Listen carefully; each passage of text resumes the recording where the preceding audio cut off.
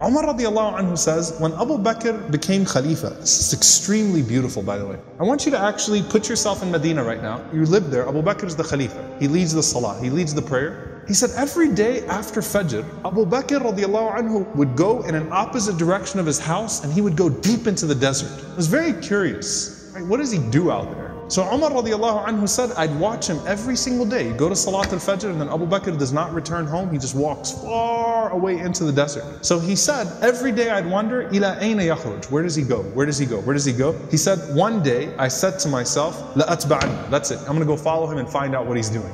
I just can't get over this curiosity of mine. So Umar radiallahu anhu said, I kept the pace from him to where he was at the end of my eyesight, meaning I walked just as far away to where I could still see him. And then he said, I saw him go into this beat up old house. So Umar radiallahu anhu said, I quickly went and I hid behind. And he said, he spent a long time in there. It wasn't like a short amount of time. He spent a long time until after the sun was up, meaning it was getting hot. This is after Fajr, this is way past Duha, way past sunrise. And it got hot and then Abu Bakr radiallahu anhu left the home and he made his way back to Medina. He said, this is way out of the city of Medina now. This isn't even the city of Medina right now. Way out of the city of Medina. So Umar radiallahu anhu said, I waited until I could no longer see him, meaning he made his way back to Medina. And Umar radiallahu anhu said, I knocked on the door, okay? And he said, this woman opened the door. She was elderly, she was frail, she was blind, and there were a bunch of little kids running around, okay? So I said to her, Assalaamu alaykum, ma sha'nukum ya amatullah. I said, peace be unto you. What is your situation,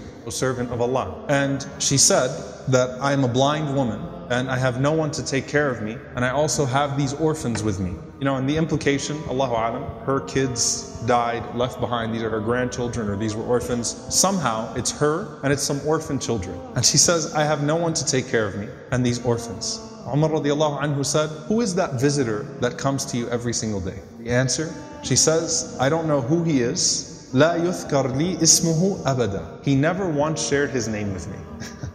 He never bothered to tell me his name. Umar radiallahu anhu said, well, what does he do? قالت جزاه الله خير. She said, may Allah reward him. Every morning he comes. Listen, by the way, she details it. She says, he cleans my home. He washes our clothes. He grinds our wheat. He bakes our bread. He cooks our breakfast. And then he leaves. Subhanallah. Think about that. If this was the only narration we had about Abu Bakr, it's incredible.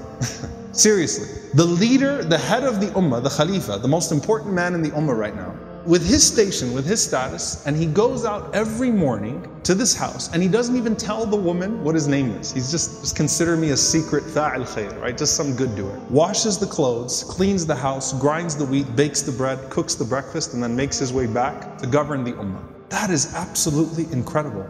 Umar radiallahu ta'ala anhu says, every single day, like, is this really what he does every single day? She said, every day, may Allah bless him. Umar radiallahu anhu said, do you pay him anything? She said, nothing.